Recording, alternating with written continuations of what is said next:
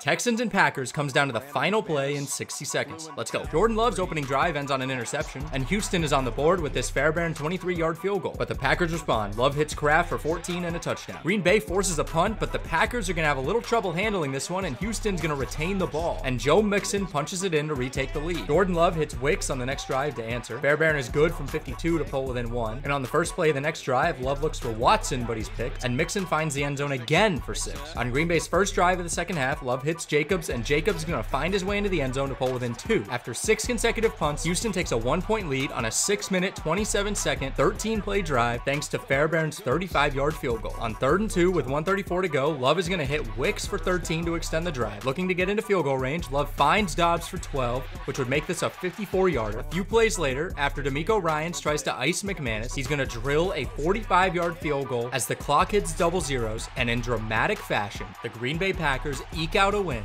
to move to 5-2.